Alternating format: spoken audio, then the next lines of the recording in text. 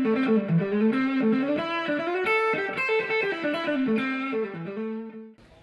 Tim Flanagan, the Ski Prophet for Ski Gear TV. I'm here with Michael Strachan, who is the Dynastar man. What's your title? Dynastar Lang US Product Manager. Yeah, it's a big title. Mouthful. But you know what? Dynastar is a big brand now. This is the Cham 97 for 2013. And I hadn't been able to get on this ski yet. I've been to every on-snow demo from Stratton, Vermont to here at Snowbasin, Utah. And I knew when I saw the product, what, 2 months ago, right, when you showed it to us, that it was something new and different.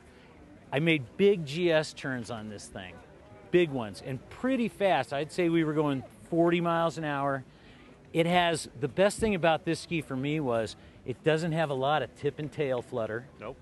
You can get it over on its edge pretty easily, unlike a lot of big fat skis where you really have to work it.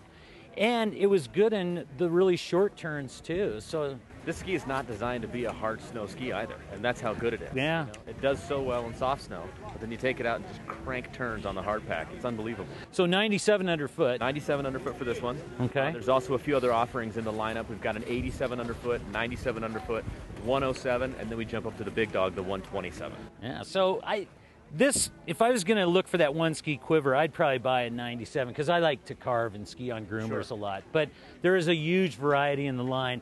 Thinking this is probably one of the biggest stories in the ski industry in a long time because it's the rebirth of a brand. It definitely is. For us, it's a big movement in the right direction, that's for sure. Totally new design. Nobody else is doing anything like this right now. And it's the dawn of a new day for Dynastar. So, well, congratulations. I loved it. Thanks. I don't say that about much. All right, guys, keep watching Ski Gear TV. Thanks for the ride. It was great. No problem, man.